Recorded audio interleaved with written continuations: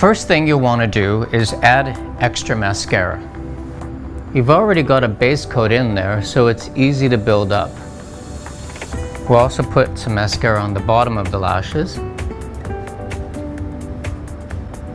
We'll go back to the taupe that we used before, and we'll add a smudge of taupe under the eyes.